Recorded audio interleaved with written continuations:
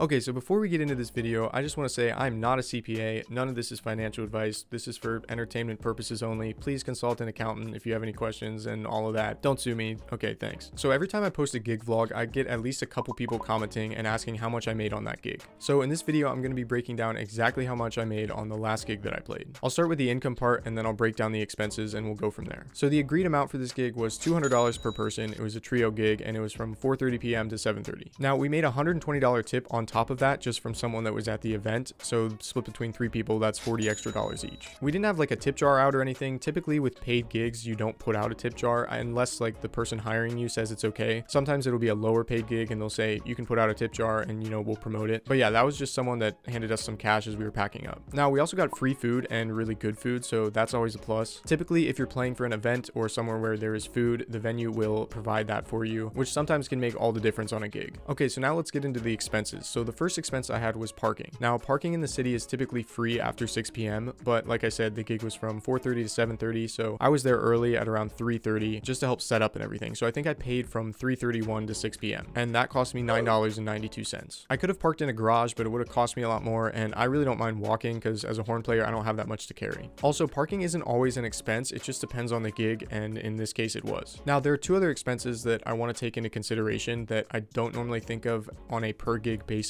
but for the purpose of this video and just getting an accurate bottom line, I'm going to bring them up, and that is gas or mileage and reeds.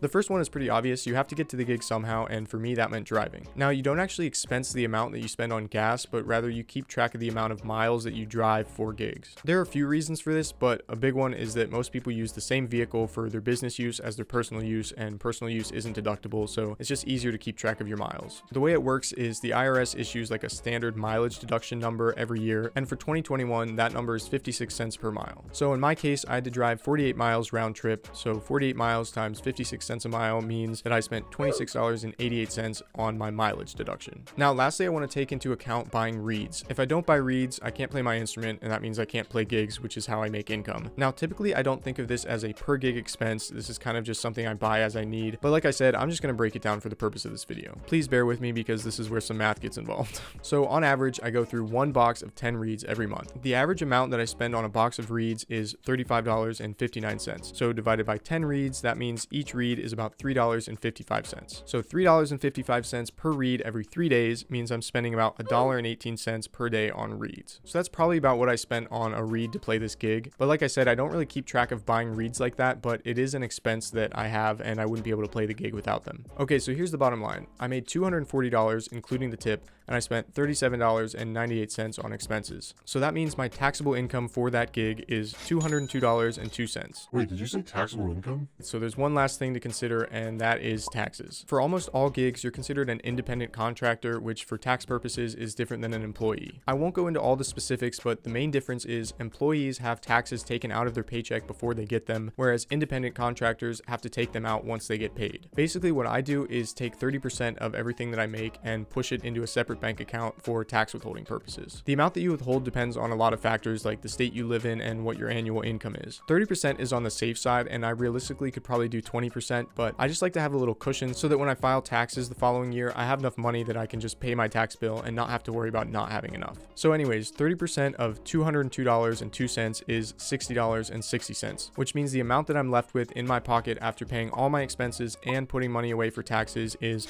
$141.42. So there you go, that's an in-depth breakdown of exactly how much I made on my last gig. Hopefully my math is right. I'm actually pretty bad at math, so if there are mistakes, just let me know. Usually I can get away with like addition and subtraction, and every gig is different, and I've played gigs where I've made more and I've played gigs where I've made less. But hopefully this was useful for those of you that were interested and have been asking, and for those of you that weren't, hopefully it wasn't too boring. If you want to see more videos like this, make sure to tax the like button so I know. I probably won't do a breakdown of every single gig that I play, but if you have any questions, just let me know. Thanks so much for watching, and I'll see you guys in the next video.